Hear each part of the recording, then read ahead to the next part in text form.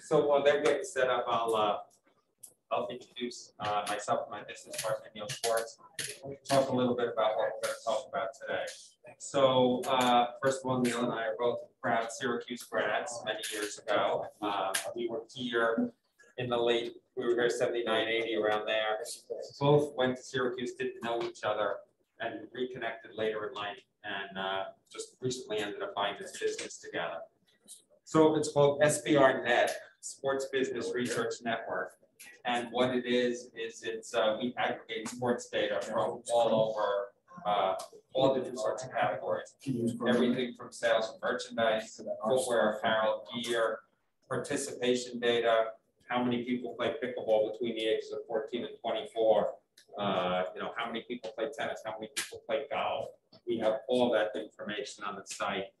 And really our calling card, I think what we're known for is we have fan behavior data.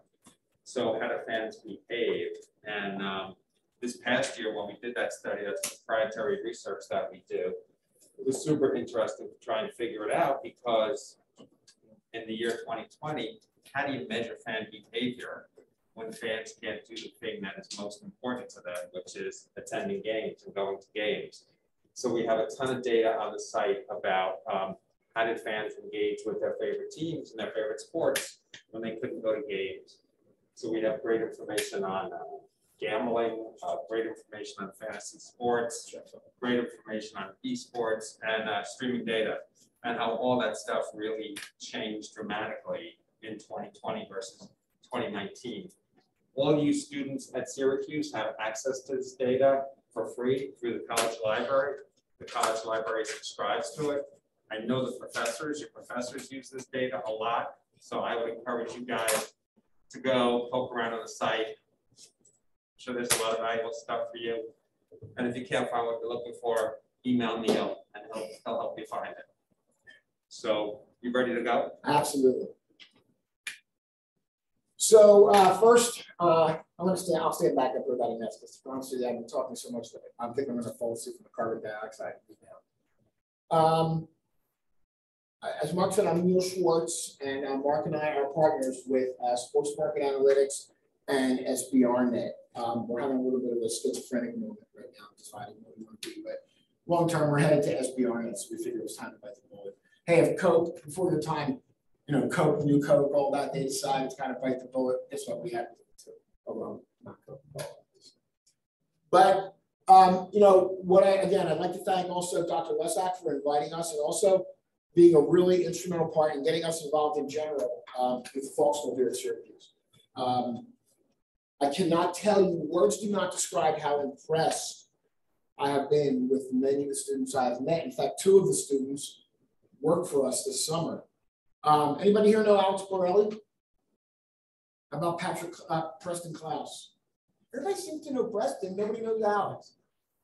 Well, Alex and Preston work for us this summer as interns. They really wanted to get some, real life grassroots experience, and that's what we gave them. Because, you're learning a lot of great things here. Dr. Lesak's teaching you a lot of great, principles and a lot of great things that you will be able to put into practice. But, putting things into practice again, and I'll give you a quick example. Mark said we do this giant survey, and we do. Every year we do this giant survey of sports fans. Now, how do you do a survey on sports fans when nobody goes to games? It's probably one of the biggest components. Can't go to games. So we had to kind of rework the survey. We had to rework the data. We had to rework even our thinking. But once we were done and we got the data back, we noticed we also had a little bit of an issue about how we wanted to represent the data, visualize the data. Because, it's one thing to present great numbers. It's another thing to tell a story with great numbers. And that's where what will differentiate you from others that are out there looking for the same jobs. Because you know what? There's a lot of smart kids at Washington University in St. Louis. A lot of smart kids at GW. A lot of smart kids at Ohio University. I know because they're working for us as interns. So you're going to have to find a way to differentiate yourself. You're going to have to find a way how to use data differently, let's say, than even your own classmates. And what's that really process, going to entail? As Mark said, we are both graduates of Syracuse University. We both graduated the same year. We both graduated in 1979.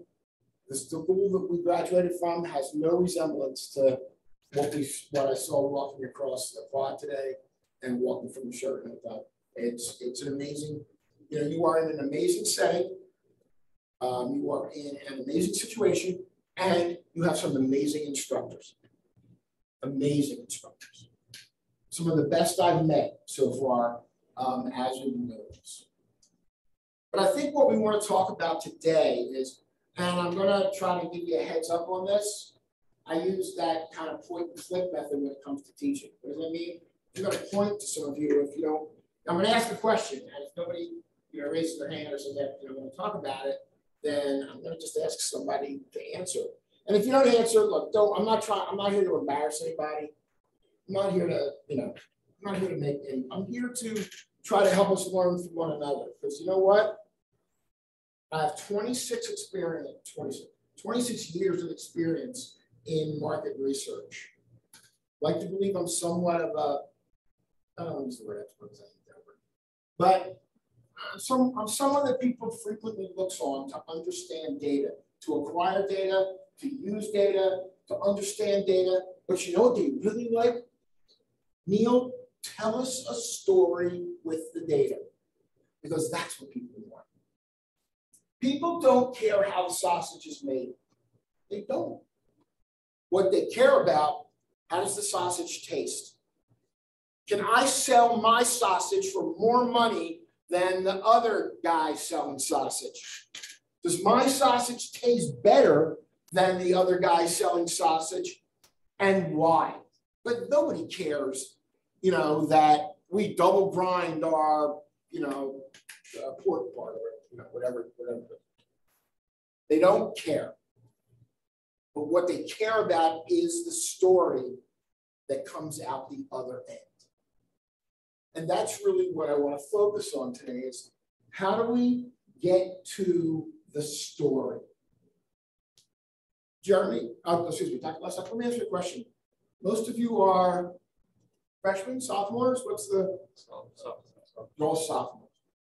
How many of you played sports back in high school or even back? How many of you play sports now? I mean, sports at let's say at an elite level or at a travel level or club level. How's that?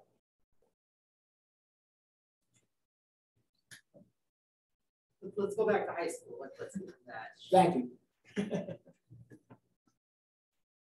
What's your first name? Eric. Where's it? Eric. Eric, where are you from? From Greenwich, Connecticut. Nice. What sport did you play when you were in high school? I played water polo. Really?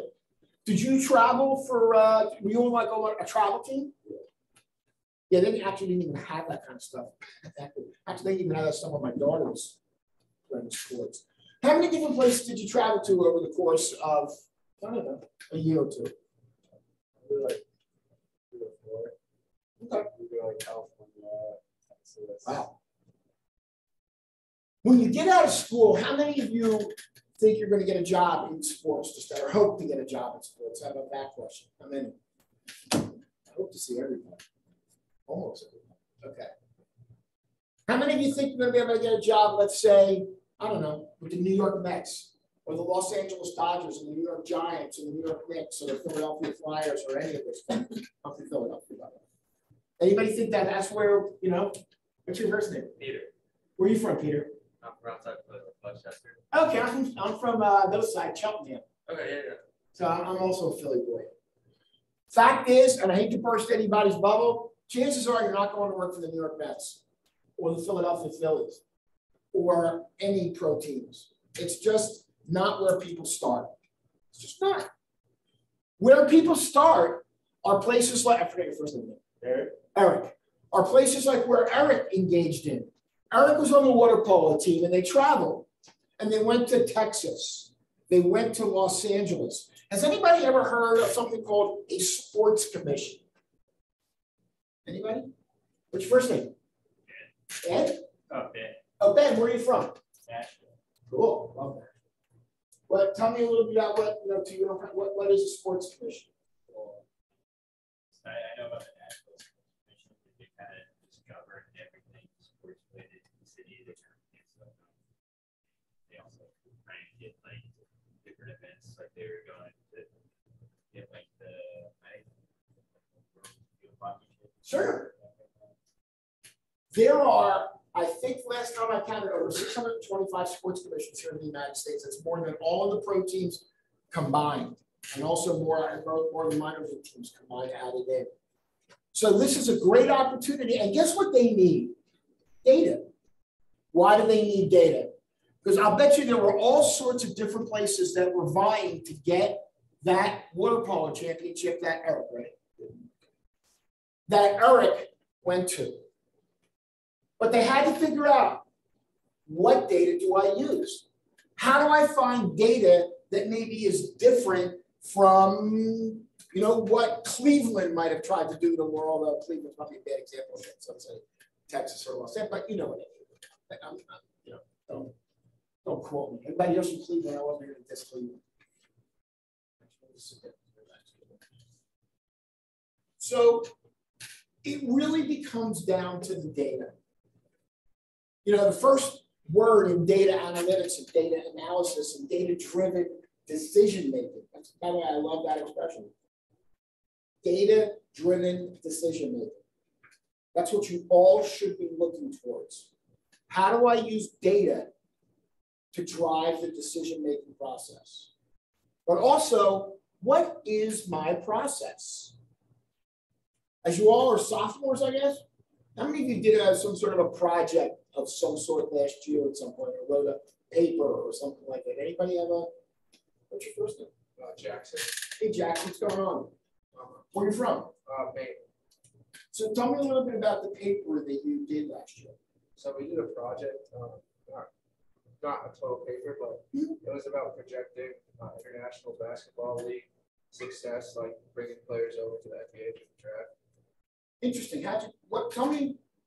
Tell me what you did. Give me give us a little insight about how you did what you did. But then I also want to hear a little bit about the story you told.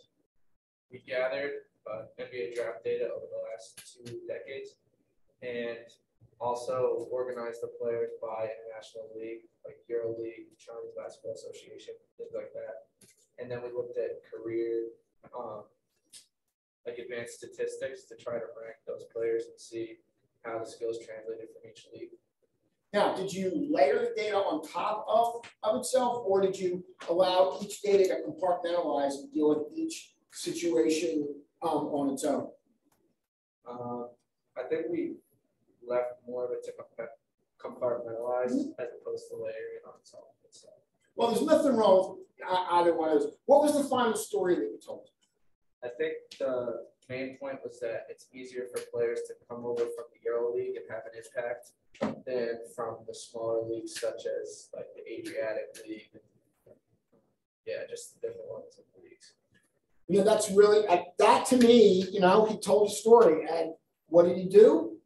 Told us a little bit about how he got there, the GPS of it, the direction, but then told us about what the destination looked like. So he really was able to tell a story. Well, look, I'm not here to, let's say, promote SBRNet, but SBRNet is the tool that basically provides you with the raw materials to do that data analysis. You can't do data analysis without data. It just doesn't happen. And there's all sorts of different kinds of data in all sorts of ways. And I love to talk a little bit about process.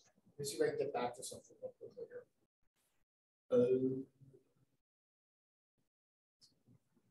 So we're not used to PC. Okay.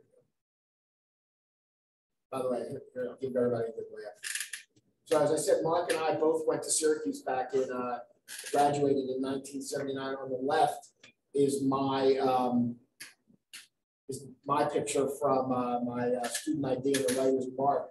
As you can tell, hanging out. Things were a little bit, we all looked a little bit different then. I was working really hard on that photo. I don't know if that comes across, but trust me on that. Thank God they didn't have camera phones back then, or we all would have been in big trouble. Let me try to get to something real quickly. Yes. So I talked a little bit about process. I'm a big process guy. I am a big process guy because I believe if you get your process right, step one, it will lead you to second step, which is to finding the data that I need in order to accomplish my process. I am a big, big process guy. And I have to tell you, a lot of this I learned, oddly enough, Syracuse University, Slocum Hall, marketing like 205 or whatever it was. Because I learned that there are what I like to call these universal questions. You know, it's not the meaning of life. It's not, you know, whether there's a God or no, but none of that. But for us, it's all about being able to answer certain questions in the process. You know, tell me a little bit about your process when you were looking to determine, you know, where players, you know, were better off coming from. Initially, a lot of it was about gathering data. Mm-hmm. So we kind of had to go through each draft manually to find the international players that were drafted, just because I didn't know if there was an easier way. And we had to organize them by league after that, and then it was about gathering data on their NBA careers after that. But we had to figure out how much we wanted to weight their performance prior to being drafted and then post being drafted to like show their overall impact and transition between leagues. That's a good process. That's a great process, in fact. So the process for me, frankly, and it took me a long time to get this because I wanted to go right to the end of the story. Frankly, I'm type A. I have attention deficit disorder. I don't seem to have time for necessarily the nuts and bolts of a lot of things. I can't put stuff together. I mean, my wife and I argue all the time. We buy a chair and I got to put it together. Usually I have to let her tell me what to do and I just do it because I just don't, that's just not how I'm made or how I'm built. But what I learned is that the process starts somewhere. The journey starts somewhere.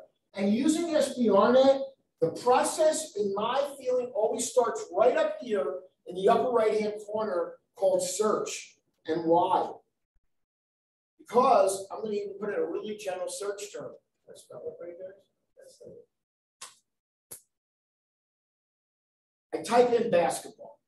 Now, you can't think of anything probably more general, but when you do that, it starts, remember, I like to look at things almost like a funnel. And I want to throw as much at the top of the funnel as I can. And so what I want to do is I want to use SBRNet. Why? One, it'll first give you access to relevant articles that have basically football in it, or basketball, excuse me, in the keyword. And there's a lot of, just trying to scroll here. So again, this gives you all of the relevant articles. We have a team of people that are literally scouring all of the great sports marketing media content out there. And there is so much. We'll talk about that in a second also. But we also let you know relevant research that we have. You know, what cities, what teams, where's the market share at? Minor league baseball, minor league. We cover 17 sports with our research, our team and fan research. So we have all of the major domestic sports, and then I think internationally we only have soccer, race car. Right. And we probably are going to add some other. Next year I think we're going to try to make our sample size a little bit larger and add some other activities. And then we give you relevant directories. So why do we do it this way? Well, number one, articles are a great place to start. What are people talking about? What are people writing about? What are the issues? And then you may have to go through a bunch of these in order to find what you need. What kind of data is out there? What are these dudes at SBRNet? What do they have that might be relevant that I can use? At each one of these things.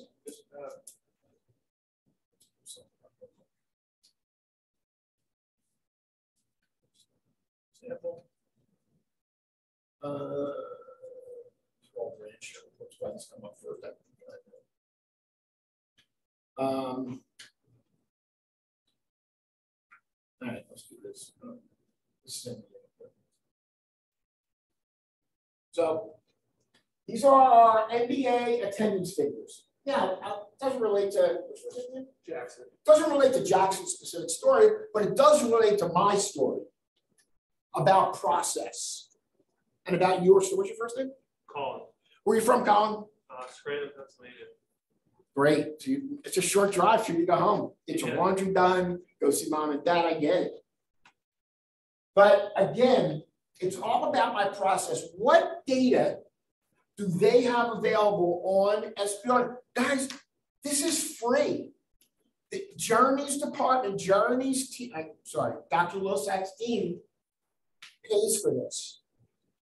You're paying for it. I guess out of two, one penny out of your tuition is probably going to me, literally.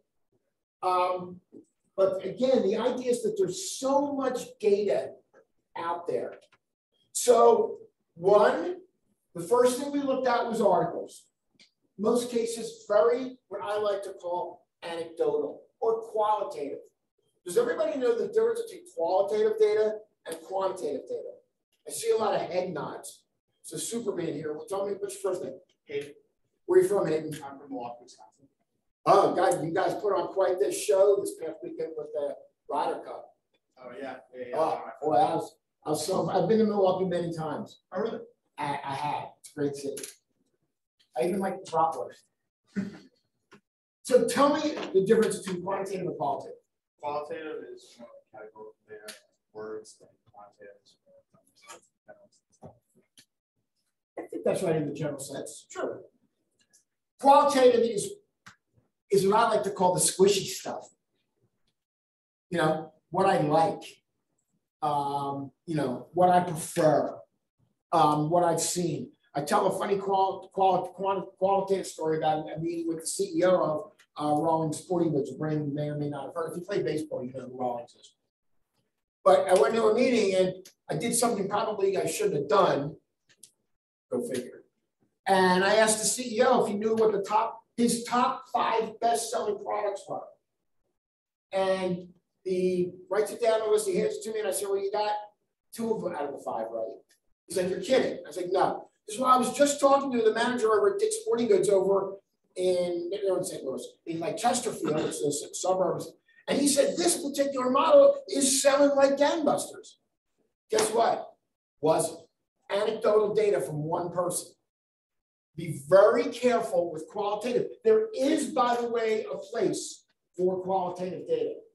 For my money, it's a great place to confirm what I may or may not believe.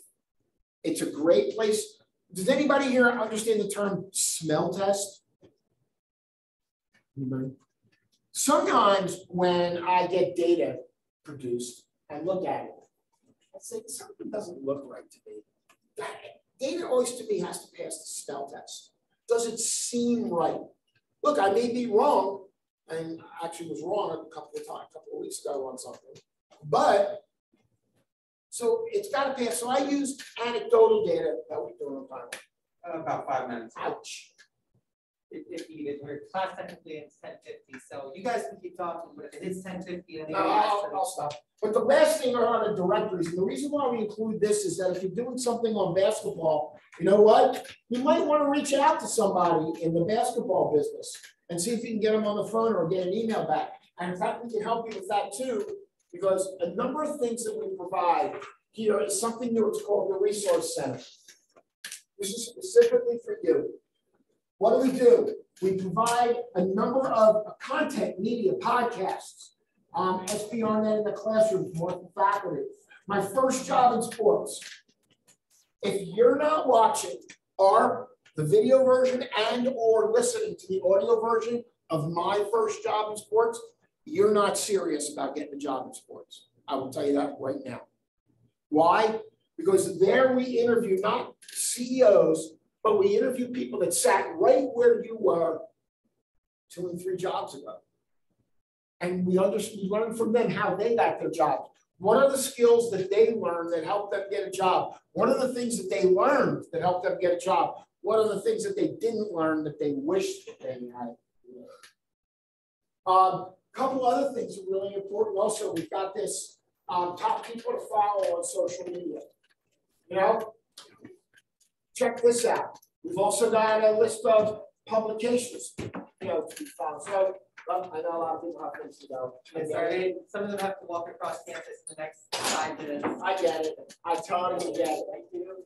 Totally. Well, if you guys want more from him later, they'll, like I said, we have the info session later this afternoon. Yes. Also, I know a lot of people say this, but if you're working on a project, you get, you know, documents like this, and you're not really sure where to start. You know what? Neil from SBRNet said, send me an email and I'll help you. You know what? Send me an email, I'll help you. A lot of people say, hey, I'm here to help you, and they really aren't. I, on the other hand, am. I'm not saying you're going to get a 20-word, just 20-sentence dissertation, but if you say, hey, we're doing a project on X, where do you think I should go on SBRNet or on Sports Market Analytics to kind of get started? I will give everyone the benefit of the time and expertise. Dr. Lozak, thanks for having me speak. I could talk for hours, as you know. But thank you, everybody. Have a good day.